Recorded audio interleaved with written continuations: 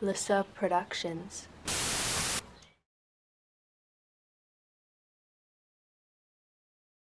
Welcome back to Experimental Physics and the final experiment in our series on radioactivity. Today we're going to be investigating the radioactive decay law and measuring a half-life of an isotope.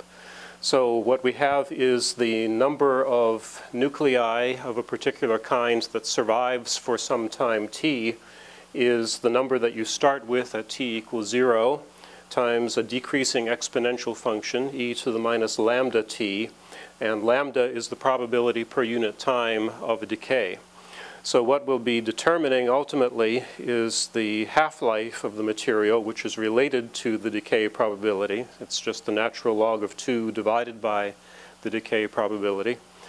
And we get this information from the slope of a plot of the natural log of the number of counts as a function of time. So two essential pieces of information that you'll need. First of all, you have to know exactly what the time is for each.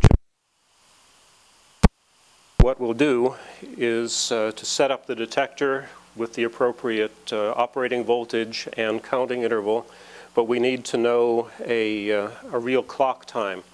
And to do that, you'll either need a stopwatch, or many of you have smartphones and you can just use the stopwatch function on your smartphone just as good. So you need to have a timing device of some sort that will measure running clock time from the moment that you declare to be t equals 0. Then each of the data points that you record needs to be associated with some clock time starting at t equals 0. So we'll start the stopwatch at the moment that we begin the first count, and you simply let the stopwatch run continuously through the entire lab period.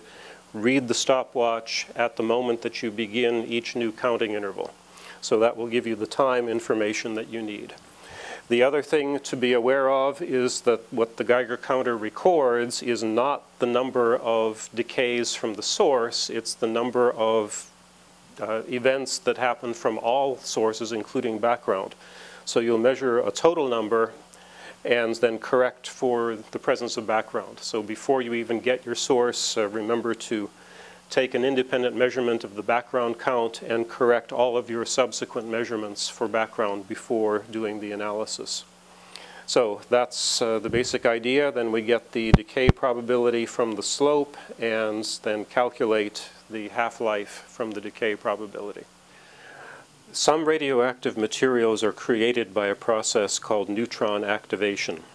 The stable isotope is exposed to a flux of thermal neutrons, and for our neutron source we have a source of plutonium-239. This is an alpha decay to uranium-235, and the plutonium source is surrounded by a jacket of beryllium-9.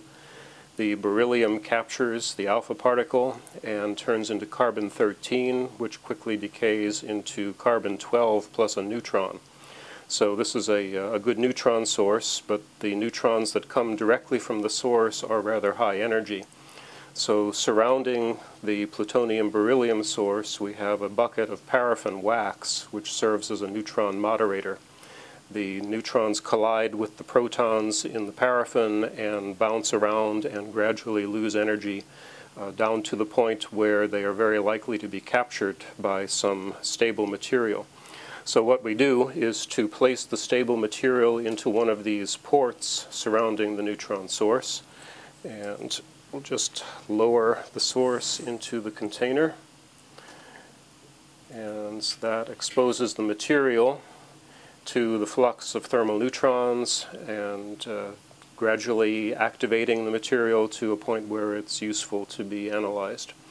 So we leave the material in the neutron source for some appropriate amount of time, at least 3 half-lives or more, to activate a sufficient number of the nuclei to be measured.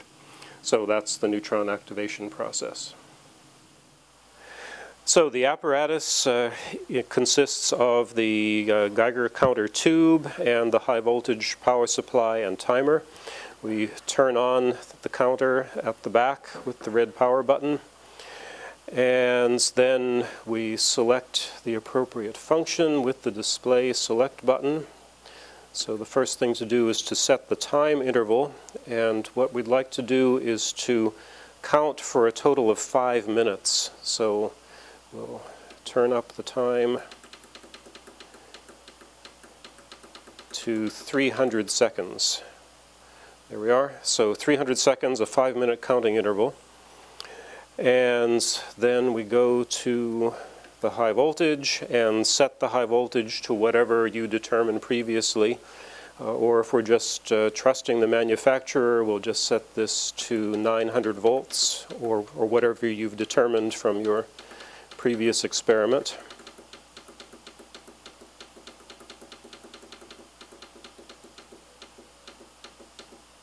Okay, so 900 volts or whatever operating voltage you previously determined.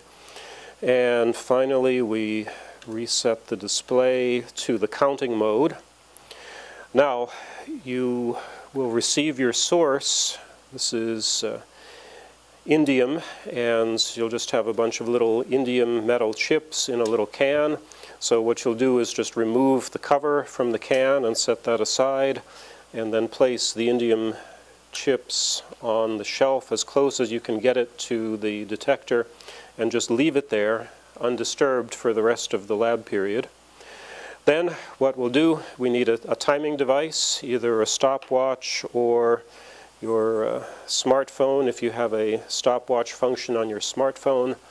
What we'll do is at the time that you declare to be t equals 0, you begin the first counting interval. So start the stopwatch, which is premature. Let me stop that and start it over again. Pause. Can you go back to where you're saying start the stopwatch and we'll just cut that? Yeah, we'll just cut that.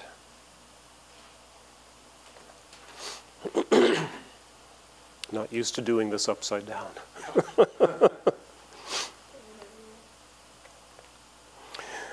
So you'll need a timing device, either a stopwatch or if you have a smartphone with a stopwatch function built into it. The important thing is that you need to have a record of the time at which you begin each new count. So what you'll need to do is to start the stopwatch and the first counting interval at the time that you declare to be t equals 0. So we'll just do this both at the same time. So leave the stopwatch running continuously. Don't reset the stopwatch, but allow the instrument to count the number of counts in the preset time interval of 300 seconds. So this will stop when the counting interval is completed. Just record the data and then reset the counter to 0, but don't reset the stopwatch. Continue to let the stopwatch run, but read the stopwatch when you begin each new count. So let's suppose that one count has been completed and you record the data, reset the counter to 0, and at the moment that you're ready to begin the new count, read the stopwatch when you start the new count. So that's whatever time that happened to be. So you record the time from the stopwatch at the moment that you begin each of the new counting intervals. So just repeat this process for as many intervals as you can fit into a 90-minute lab period, and then proceed to do the analysis.